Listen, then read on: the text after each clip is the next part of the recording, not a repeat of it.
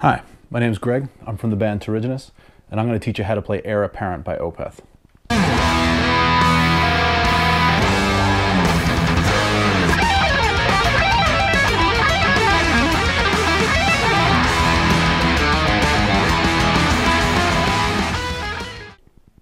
In the beginning, we're starting with a nice E flat 5 chord, not E flat 5, E flat 5. If you want to hit the next one on time, it's probably better to count. The next hit is on the second measure, 4E and Da, if you know 16th notes, 1E and a 2E and a 3E and a 4E and Da. If you got good sense of timing, you can probably hit it, but if not, don't just stab at it randomly. You can listen to the drums laying down a nice simple beat there. Just keep track of the 16ths in your head. 1E and a 2E and a 3E and a 4E and Da. 4, 1. Pick slide. Now throughout the intro you got these epic slides all the way up to 18th fret, or B flat up there. The easiest way to do that, always make sure you're looking at the fret you want to slide to. Usually your hand will magically stop there. Let me try that again. The next riff we're going into, there's actually two different guitar parts. Opeth, a lot of times when they have two different guitar parts, they actually double both parts. It's actually hard to suss out which one is which, but I'm pretty sure I got it.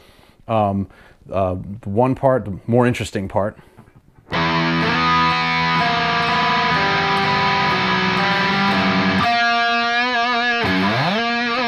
is that epic slide again. It's important you get everything to ring as much as possible. These kind of things can always be a pain on guitar because you're playing the same notes in different places.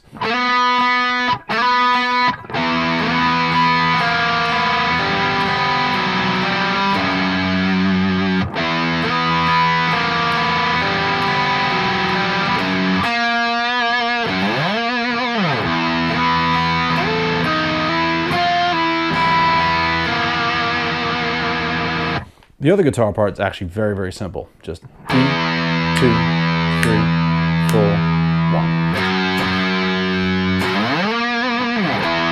2, 3, 4, 1. Next riff, you wait while the keyboard plays. Then you're back to your E flat 5.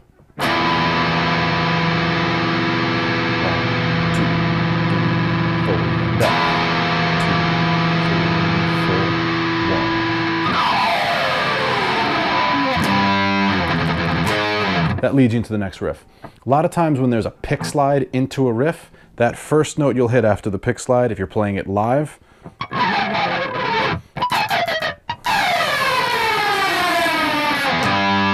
your pick might end up hitting, normally you should be over here obviously, guitar players, we all know this, right? But you'll end up hitting more over the fretboard for that one shot. All right, so that next riff. So this song is at a tempo about 73 or 72. Pretty slow tempo, 72, 73 beats per minute. But there are a lot of 30-second notes.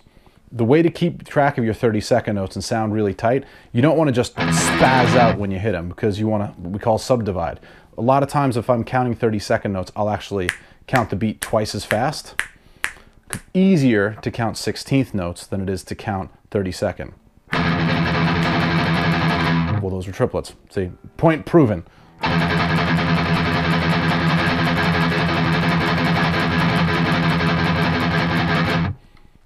Still triplets. That's okay. I can edit this. So while the feel is, you might want to tap your foot, bop your head twice as fast until you get the hang of it. All right, so this riff consists of mostly octaves. Michael loves these octaves. If you don't know how to do this yet, octave is when you play the same note in like low G and middle G, for example, is what you're starting on. Like a power chord, just squish that inside string with the side of your first finger. There's a lot of sliding around, which tells me a lot of times, so you have the open E string, this song's tuned in standard. You have the open E string. A lot of thrash metal bands would love, Slayer, Metallica, Megadeth, love playing that low E and then the middle E on the next string, 7th fret. Whether it's an octave, power chord, part of the riff, whatever. But in a lot of Opeth stuff, Michael really loves to hit that E on 12th fret. Has a little bit of a duller sound. In this riff, it's appropriate because he's sliding so much back and forth.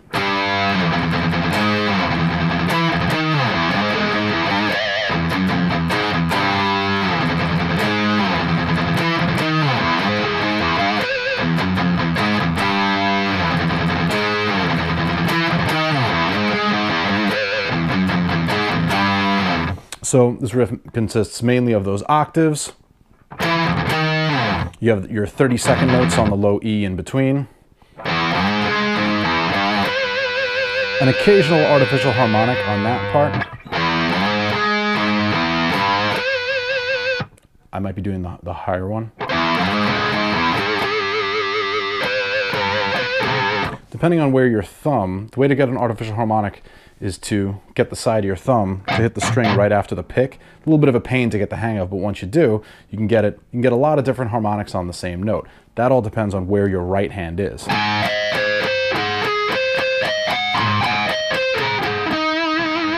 The more distortion you use, the easier it is to get those to pop out. So,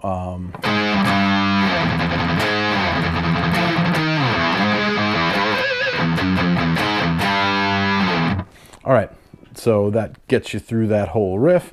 I'll play it slow for you.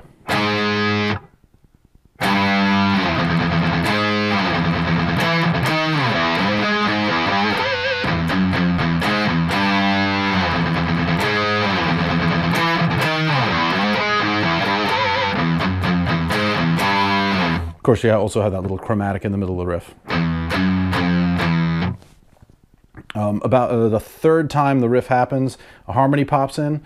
That's not in my transcription, but it's easy enough. It's just a minor third above, which is 3 frets. So instead of, if you got a buddy, instead of have he or she play, have him or her play. And combined, it sounds roughly like... Although if you play it on one guitar, the amount of distortion makes it a little too crunchy to sound nearly as cool. Higher guitar. And then that brings you to the next riff. The last time of the riff, you end up hitting this another little diminished fifth, or a flat 5 chord here.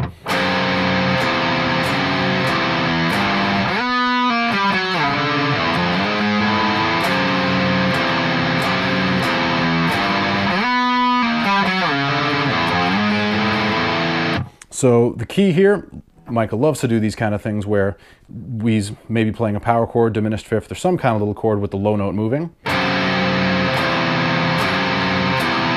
And then finally ends on this little minor third here. The timing of it I'm going to talk about in a second. But first we'll get through the rest of the riff. So you're going to slide way up to 9th fret, little pull off, another pull off, slide down to 4. Sorry, it's pull off, pick, pick, slide. One of the things I love about Opeth, especially the heavy stuff, is they find cool things about the guitar. It's great to get that half step ringing. It sounds nice and crunchy.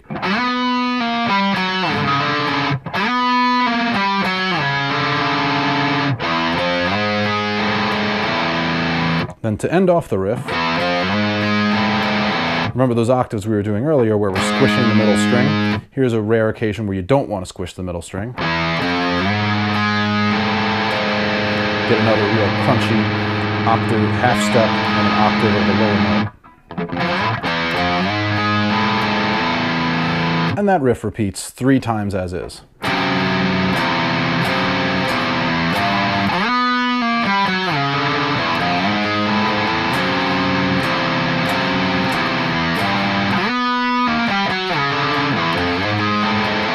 Now, I want your timing to be real nice and tight on that. So the last time of the riff, he does something that kind of helps you with the timing for the earlier part. The last time, instead of holding those chords out, he chunks away at them 16th notes. And remember, 16th notes are not fast. Our beats per minute's only about 72, 73.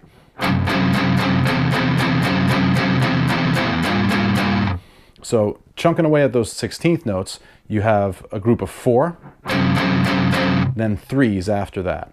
1, 2, 3, 4, 1, 2, 3, 1, 2, 3, 1, 2, 3. Now if you look back at the riff, at the previous riff, you have a quarter note. Yeah, quarter note gets 1 beat, but here you subdivide, you count the smaller pieces. It's 4 16th notes long. 1, 2, 3, 4, 1, 2, 3, 1, 2, 3, 1, 2, 3, 1, 2, 3, just like the riff that's coming up.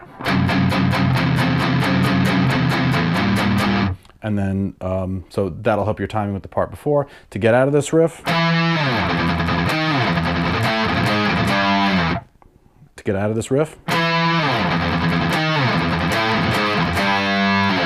and again, you have harmony on those last 3. So have your buddy play 3 frets higher on those last 3. It's another, also octaves, but it's another minor third.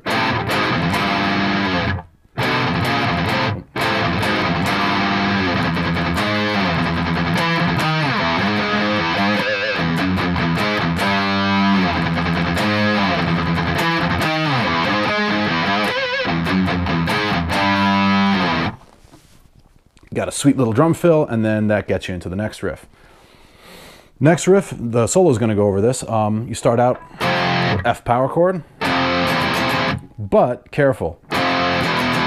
Metal players were used to playing F power chord, E power chord. He doesn't do that. Does this little minor 6 interval. Interesting thing about this interval, this usually implies the major chord, with the high note being the root. Although here, they're hammering home that low E on the bass as well. So it sort of sounds like E is still your root of that second chord.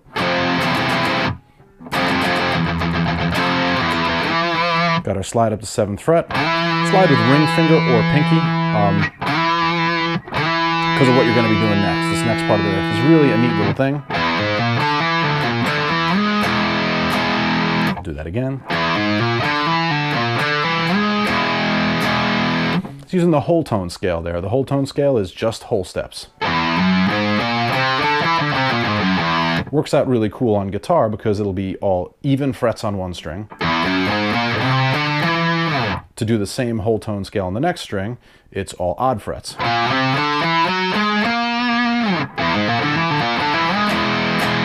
Now when you're switching between these strings, you could do something really slick where you don't move your hand on this low part. Great practice, not really a practical way to play it though. You can get away with one little hand movement there. So in other words, you're doing both hammer-ons in that section, all the notes with pointer and ring. Again, want to make a nice exercise, use all 4 fingers. But in real life, we're not going to do it that way. Then you got some more octaves, followed by a little chromatic deal.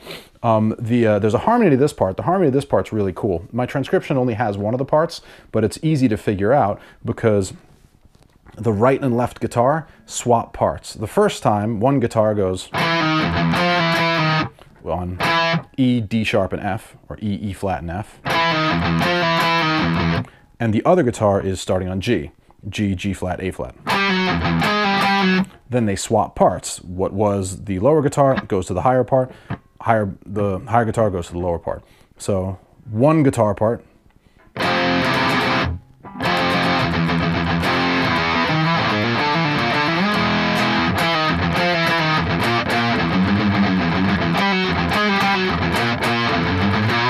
While the other is going.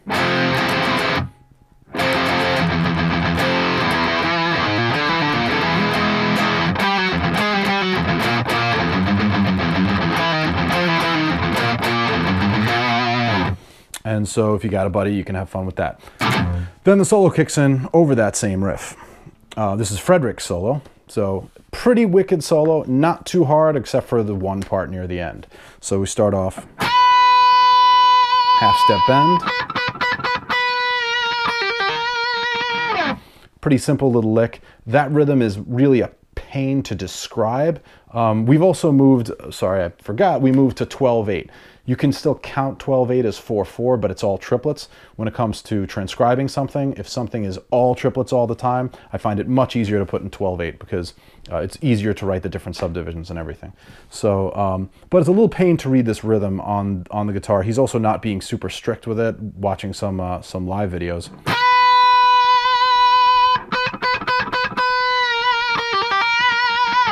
There's your first lick. The next one is a really cool little scale deal.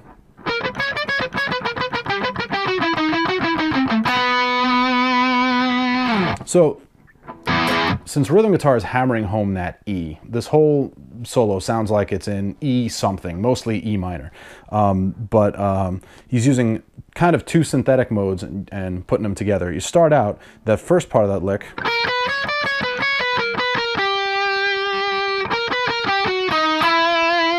that first lick you could call E Dorian sharp 4.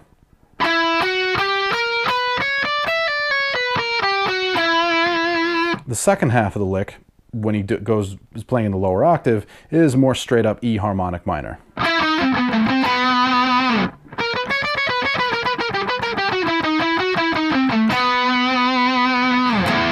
Hits the low E, whammy bar dive, and then he moves way up the fretboard.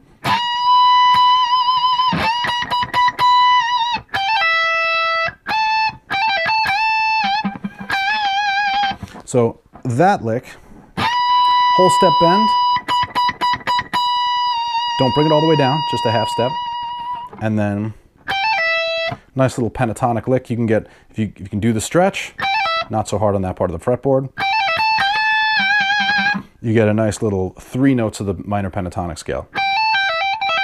A lot of 80s metal shredders like to use this.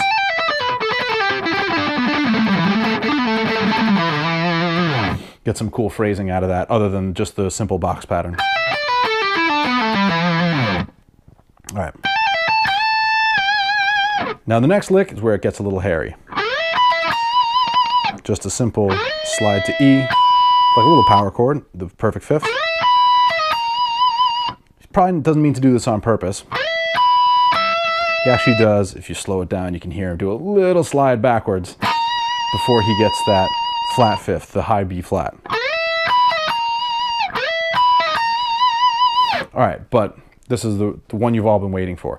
This diminished lick. So a diminished chord is a diminished 7th chord. All the notes are a minor third apart. On guitar, that means 3 frets.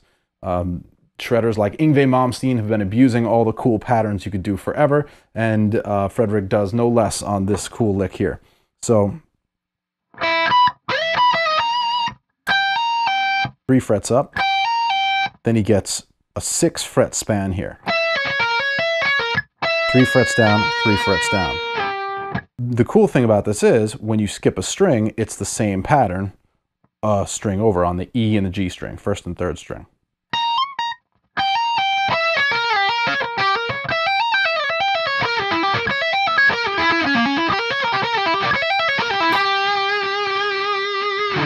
So when the way he slides and everything, you can just look at my transcription for that. I'm not gonna explain that. You can see it on the paper, but I'll do it slow for you again.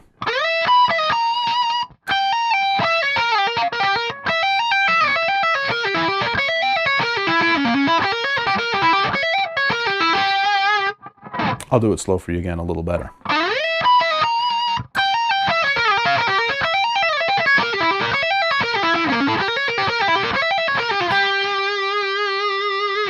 Now, that stretch can be a little hairy. Most, well, I wouldn't say most, but maybe most. I don't know. A lot of guitar players would prefer to use their middle finger in the middle of that. I prefer to use my ring finger. Neither one is wrong. Fredrik actually uses middle finger. Neither one is wrong. A lot of it depends on how you hold your hand behind the guitar. If you're the kind of guitar player, well, your thumb needs to be in the back of the neck. There's no playing this lick with your thumb way up here unless you got some kind of freakishly huge hand. But when your thumb's behind the neck, if you have a very vertical look like that, or I'll show you like, your thumb's very vertical behind the neck like that, your fingers will probably line up a little better with ring finger in the middle. If you like to do a little bit of a thumbs up behind the neck, your hand will slant, nothing wrong with that if it's not too much to a too great degree, and your middle finger will line up better on that. So after that,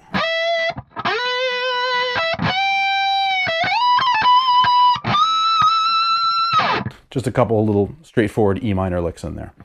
All right, clean guitar. So put down your pick for this guy. Coming right out of the solo, a little hard to hear on the record, but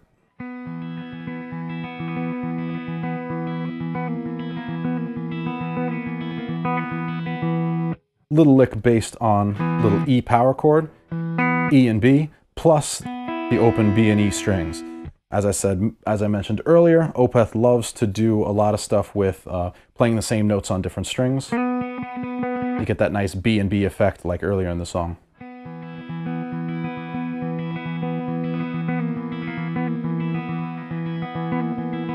Now, how are you going to play it with your right hand? It's a couple different ways. This is a little oversimplification, but generally I break down right hand finger picking into classical picking, no pinky, and folk picking, no ring finger or pinky. So, and it kind of depends on how much work you want your thumb to do. A lot of times the folk picking, again, this is totally an oversimplification, don't beat me up for it. A lot of times the folk picking is a little better because you get that, your thumb is going to end up doing more work. You get that nice thumpy little bass line on the bottom. But using 3 fingers sometimes makes life easier because your fingers don't have to move around as much.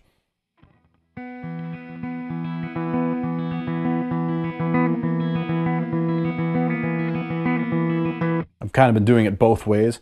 I'm not even settled on which way I like to do it yet, but I probably would choose the classical way. Classical way is nice and easy because on that riff, each finger is assigned to a string. When you do finger picking with your right hand, this is really important. You should have a really lazy thumbs up look to it. If your fingers are too much like this, the problem is these fingers are not the same length. When you change your hand to that nice lazy thumbs up look, these 3 fingers will pretty much line up in the right place. A lot of times really good finger style players, you can't see what their hand is doing just because of the nature of the way your hand falls over the strings.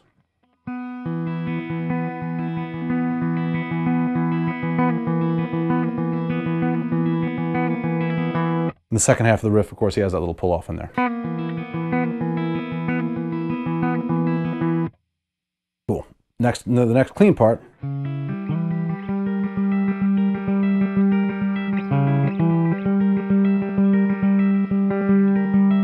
This one isn't obvious at all, but you're playing a minor third here, and you have the open G string, moving it up 3 frets, there's that diminished 7th arpeggio again. I'm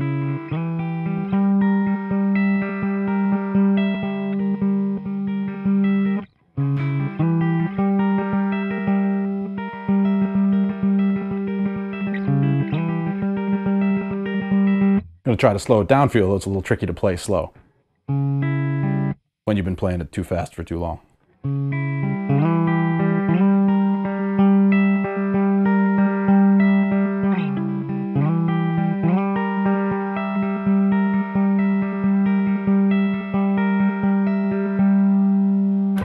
So the right hand, first part's very simple. Thumb assigned to A string, 5th string. Index finger assigned to G string, 3rd string, and middle finger assigned to B string, 2nd string. And ring finger assigned to 1st string. This is totally doable without ring finger, but it requires your middle finger to kind of hop back and forth, which makes it a little awkward for these 2 fingers and the strings they have to hit. So I prefer the classical style for this.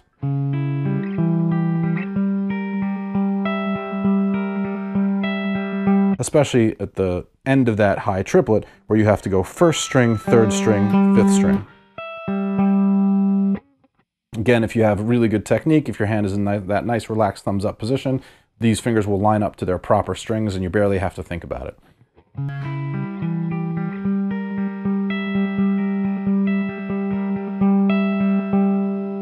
Little funny time signature in there. You'll notice in the transcription there's an 18/8 measure. I could have written that a couple different ways. A better way would probably be to write the first half of that as a 6/8 measure and then followed by a 12/8 measure, but I just wanted to do as few time signature changes as possible. It's sort of like triplet, triplet, 1, 2, 3, 4. Triplet, triplet, 1, 2, 3, 4.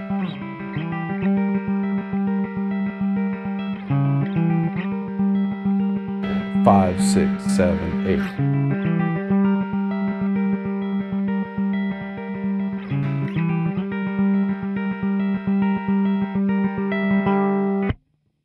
Again, I have a tendency to screw it up if I play it too slow. But again, you don't have to worry so much about the time signature there. Just keep your triplets nice and even. All right, next part. Next part, very, very cool.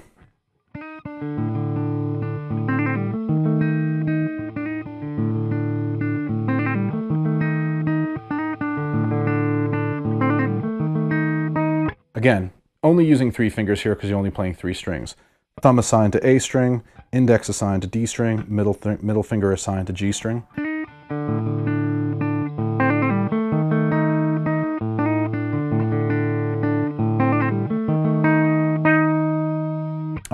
You have a little grace note hammer-on in the beginning. Then this hammer-on is very cool. Remember in 12/8, everything's triplet, triplet, triplet, triplet, but Opeth has a tendency to do this, especially Michael in his leads will do this a lot. Even though you have the triplet feel, he'll squeeze in 4 in a beat. What would normally be written as 16th notes here, you could write as 4/8 notes with the denominator underneath, 4 notes, colon 3, meaning 4 notes in the time of 3 notes. Taka taka, one yenda, or however you would count 16ths.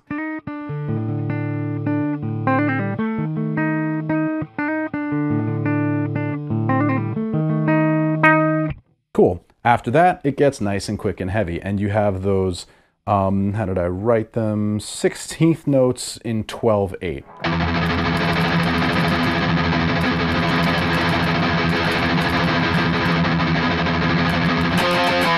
So it's important when you play this riff that, again, like before, you're not spazzing out to get the speed. You want to feel them. There's a couple different ways you can do this. The way I like to do it, since we still overall have a triplet feel, triplet, triplet, triplet, triplet, you can, instead of trying to count every single note, you end up getting tongue-tied, you can count all your downstrokes. 1, 2, 3, 4, 5, 6, 1, 2, 3, 4, 5, 6, 1, 2, 3, 4, 5, 6. So you count all your downstrokes, and of course, if you're picking in both directions, you have the note in between. 1, 2, 3, 4, 5, 6, 1, 2, 3, 4, 5, 6, 1, 2, 3, 4, 5, 6, 1, 2, 3, 4, 5, 6. For this riff to sound good, it's important that you're on time. Too fast is just as bad as too slow.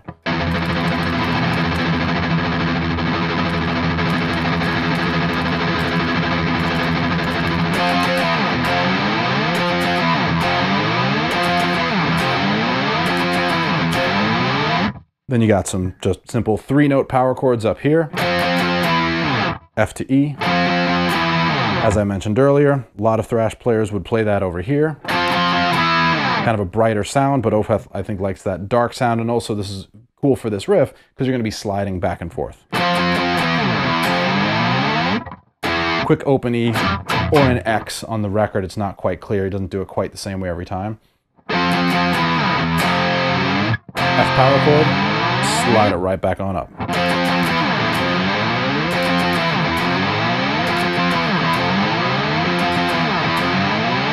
After doing that riff twice, you get to the next clean part, based on a little E minor chord.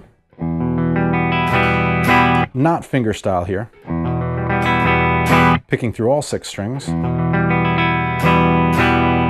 Now, when you're picking like this, really kind of depends on picking something nice and ringy like this. Technically, sometimes you should be alternate picking everything. But that's a pain doing all 6 strings at this speed, so you can just do all downstrokes. Depending on how fast you're going when it comes to sweep picking, you know, if you're doing one of these guys, your hand can go nice and smooth through, and you should be used to doing that. In order to keep your timing honest, you can put a little bounce in there, but be careful. If you start picking too bouncy, it's going to create a lot of tension in your hand, and you're not going to be able to do it very fast.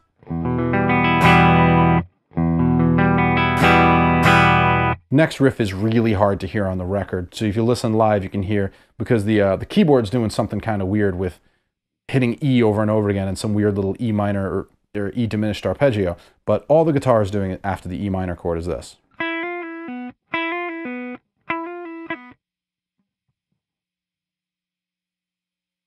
All the guitar is doing is this.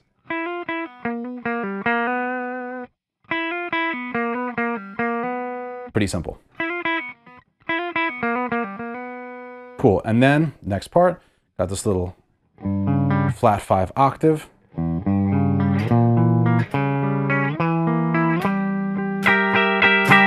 And he's moving 3 frets at a time until he changes strings, but they're all minor thirds. And you guessed it, again, we have our diminished 7th arpeggio.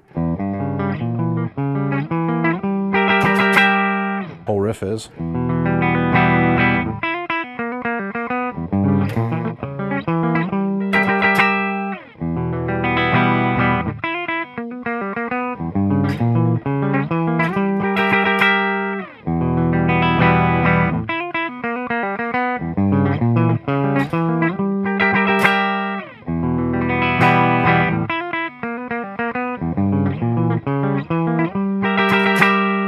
There's the slide solo in there, which if I get a lot of requests, I'll figure that out too, but I don't have that right now. The very last time,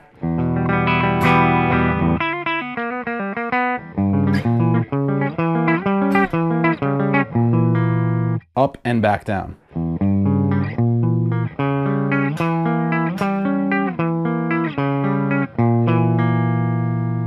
Then we're back to that previous riff we spoke about. But if you're playing this live or planning on playing through the song through beginning to end, which you probably would, this part you can use with a pick, because otherwise you're going to be putting down the pick, picking it back up, unless you want to throw it at the crowd, take the one out of your mouth, who knows. But the same riff can easily be played with a pick too.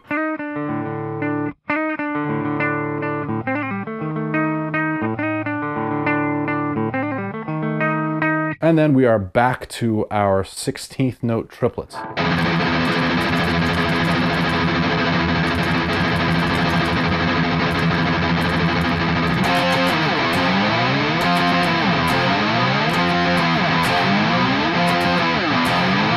Same exact riff as before, and that leads us to one of my favorite riffs in the song.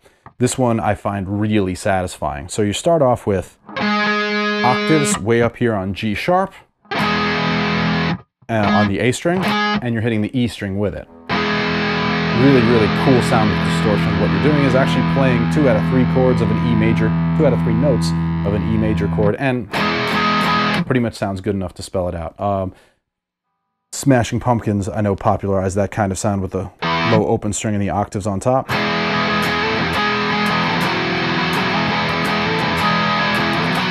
By no means probably the first band to do it, but I know they had a hit with that. So, but what makes this riff so satisfying, remember that note in the middle of octaves that we're squishing?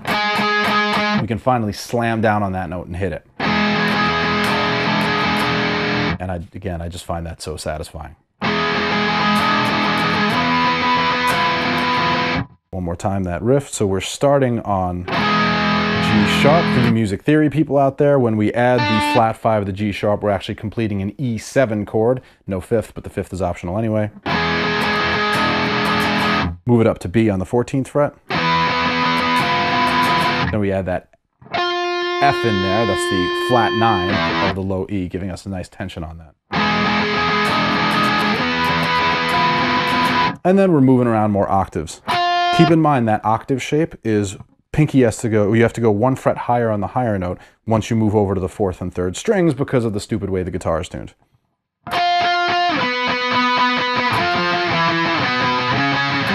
And you're just moving octaves around there. Important thing here when you're learning it, practice it nice and slow.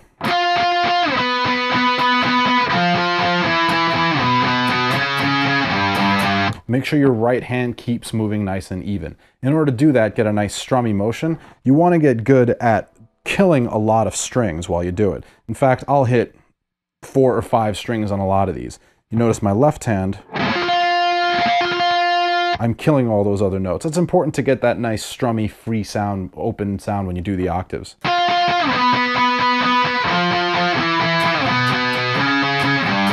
Keeping nice triplets. It is a little awkward where he decides to move beat-wise.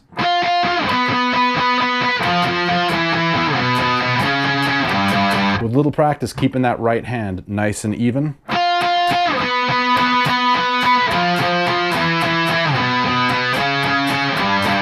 It'll help. Also, changing strings when you're doing octaves is a little bit of a pain.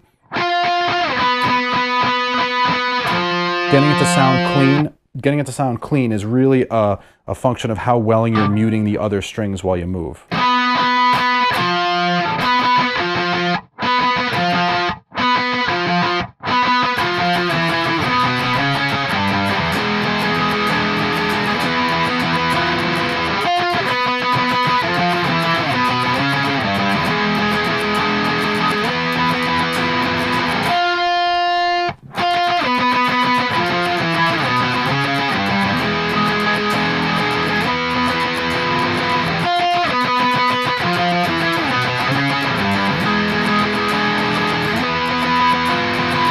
Very last time, your last ending.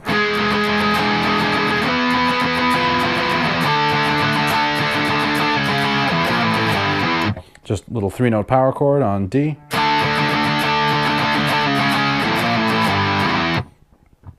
Very often with Opeth songs, using so much distortion, it's kind of hard to hear on the record how much they're strumming it. When in doubt with Opeth, actually strum through. It's no pattern like, it's not the pattern I just played, like, just hit it straight through. There's that one long note at the end of that after the slide.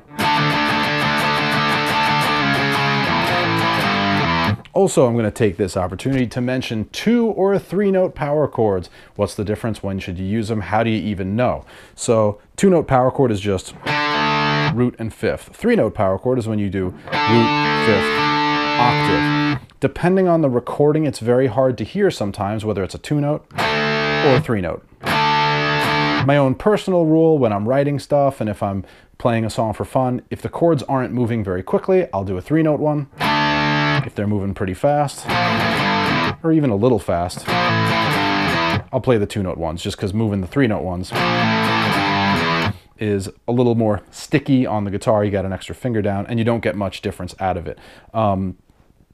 Sometimes in Opeth songs, because just the sound of the guitar they'll use, you can usually make it out a little better, whether they're hitting that top one. As I'm recording this, I don't even know if you'll be able to hear the difference. I don't know if I'll be able to hear the difference. But since he stays on that first power chord for a little bit, I'll do the 3-note power chord there. And definitely the 2 notes at the end of it. All right, next riff.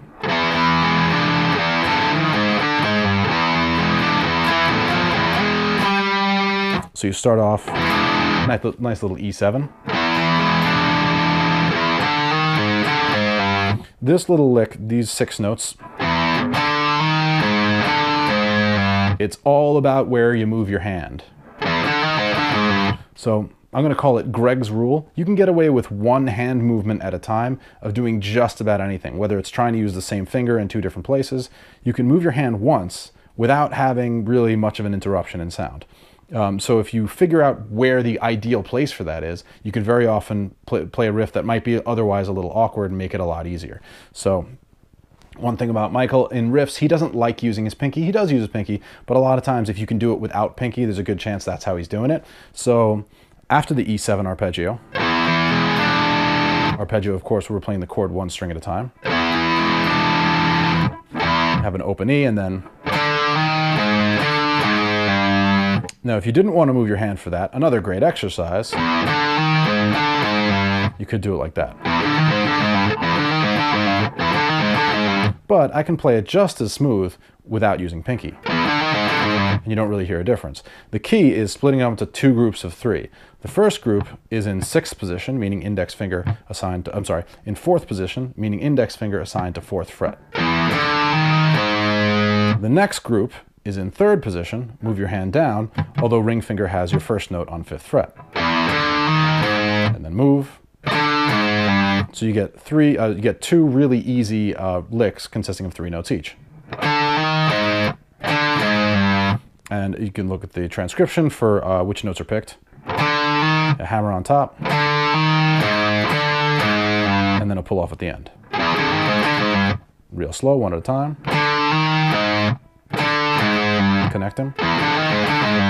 And put all the first half of the riff together.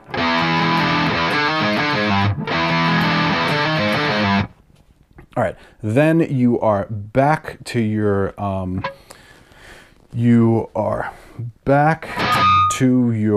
E7 chord. I'm sorry, no, you're not back to the E7 chord. What am I talking about? Oh yeah, you are back to your E7 chord. So it's funny, playing the riff slowly, it's easy to get lost. Back to E7. Then here are our octaves again. This part's pretty ringy. You can let the open E ring while you do this. Then the higher guitar part here is a really cool little lick. So the way I work this timing out is that you have 5 notes in the space of 3. Now as he's sitting there with pen and paper and calculator and going, I have to fit these 5 notes into space of 3. I'm sure he's not. It's just kind of hand friendly.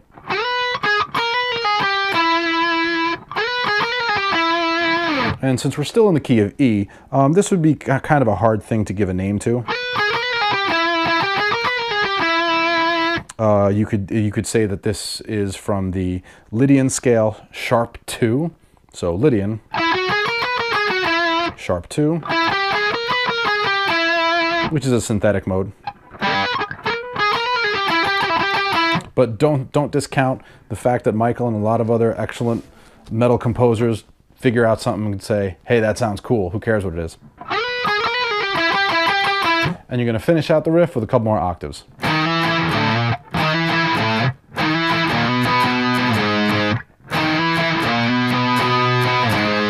Really based on the Lydian mode, if you're curious. You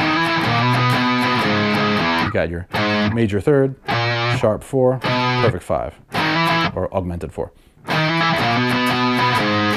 So put that whole riff together.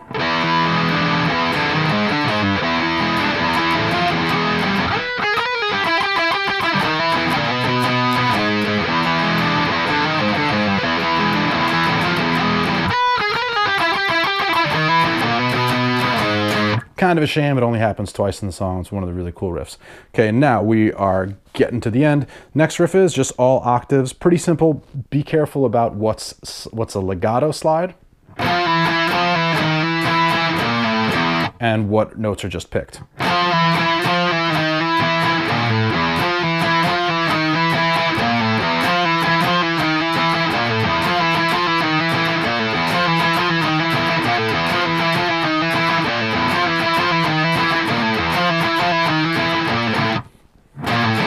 Next, you're going to be hitting those E flat 5s from the beginning of the song. But make sure to give them a nice, they're all staccato, which means they're not going to ring their full value. There's going to be a little space between the notes. In order to do that really clean when you're using a ton of distortion, make sure you use both hands to stop the strings. Right palm, like palm mute, but a little further up. And these 2 fingers aren't doing anything. So together you get really nice, quiet space between the notes.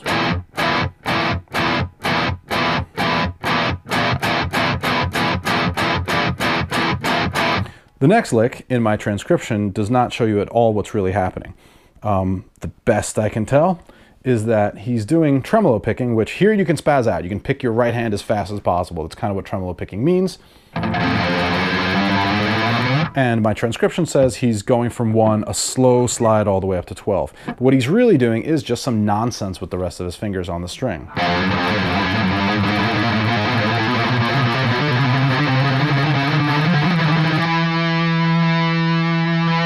Since the guitar is doubled, it doesn't sound nearly as much like a mess as just impossible to hear what's really going on. I guess you'd say it's a mess.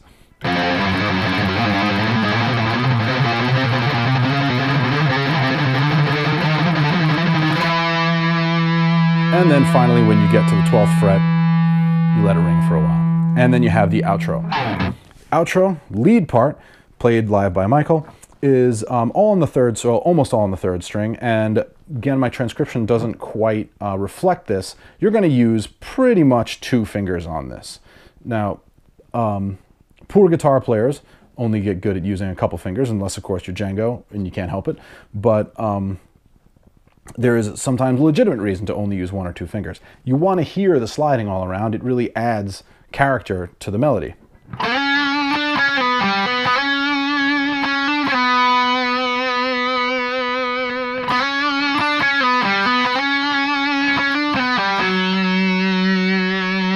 And until the last note, that's all happening on third string.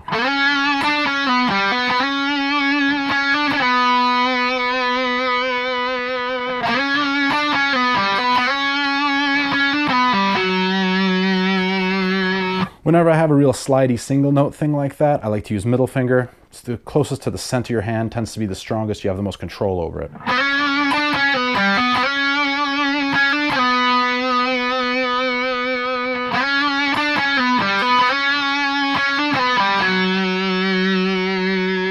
And that just happens 6 times to the outro. The rhythm guitar there, very cool part. So if your friend is still with you at this point, starting on a nice beefy, there's your wimpy, regular, old-fashioned B power chord. But by adding the 5th in the lower octave, you get this nice beefier sound. And as I mentioned before, we can start with a 3-note power chord, put the octave on top because this power chord isn't going anywhere. You're holding it for almost an entire measure. So you get this 4-note beast. And again, you have your B power chord, adding the octave of the root on top, adding the octave of the 5th on the bottom. Nice beefy chord. Got your 2 single notes, E, F sharp. Then this, I nicknamed this the AC/DC G power chord. Power chord is just root and 5th. But the G power chord can be played root, X, open, open, and there's your 5th again up there on D. Make sure you kill the A string. AC/DC uses this all the time. Play the G5 like that and the D5 like that, and you've got a lot of AC/DC songs under your belt. Add a C sus2 and you got it all. So anyway, playing a G major chord here, by the way, to contrast, with that level of distortion, just a little too staticky. So got that G5. So we start off with our nice beefy B power chord. G5, open E, then root 5, or what I call A shape from the Cage System minor chord. It's a bar chord. Make sure you get index finger on 5 strings. You actually want the low E still ringing. And then the next chord, you're going to drop everything except for ring finger and the bar. And in this context, I would call this an E7 sus2.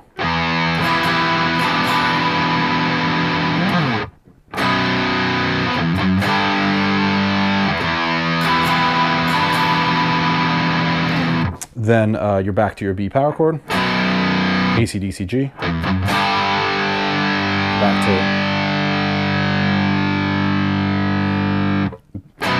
B power chord, AC/DC style G, and then this last lick is a little awkward until you get used to it. It's not hard, but it kind of spans a lot of frets.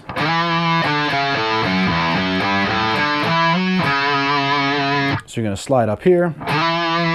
I like sliding with pinky because it makes the next 2 notes you have right here. You don't have to change your hand position. Open A, F sharp, E, F sharp. So, and you can also break it down by what's happening on each string. So on your A string, you're on 7, 5, 4, 0. On the E string, 2, 0, 2, 3. It's a good way to practice something like that. If you're having trouble with it, go 1 string at a time. Don't worry too much about the timing at first. And then the last part.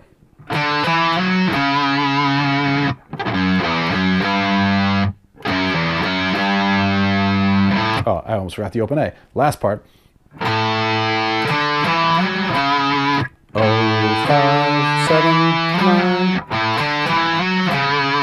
And you actually hear it's a legato slide, meaning you don't pick the resulting pitch, 7 to 9. So if we break down that little last lick by string, 7, 5, 4, 0, then on the E string, 2, 0, 2, 3, back on the A string, 0, 5, 7, 9, 4, put it all together, and that outro riff rhythm guitar.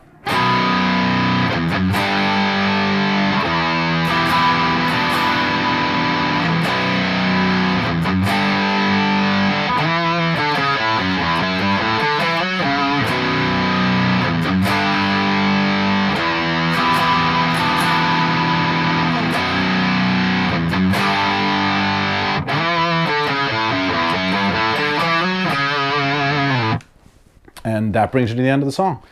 Thank you very much. Please check out my band Terriginous, and feel free to drop a comment. And stay tuned for the playthrough.